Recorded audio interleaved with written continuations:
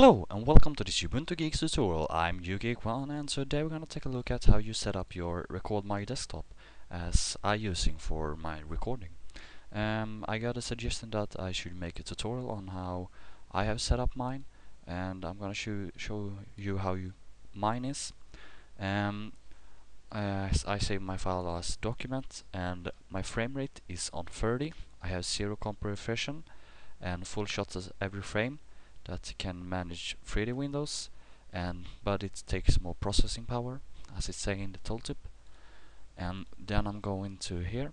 I have checked off to include my Windows decoration and outline and reset outline, because it's an ugly outline on the screen, so it doesn't help.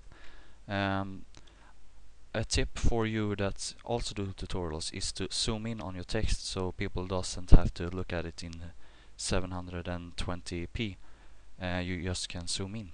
I'm using the default version on Compass Settings Manager right here, and I'm going to enhanced zoom, and I'm using super and scroll in for zoom in and scroll out for zoom out.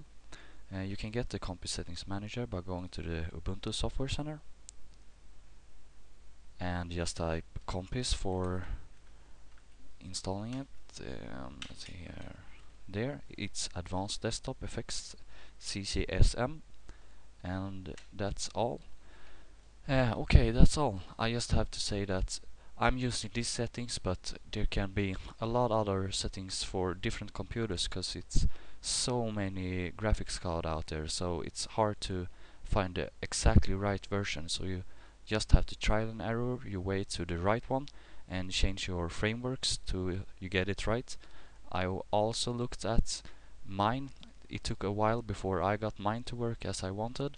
So yeah, I am UGeek1 and this is the tutorial on Record My Desktop. Bye.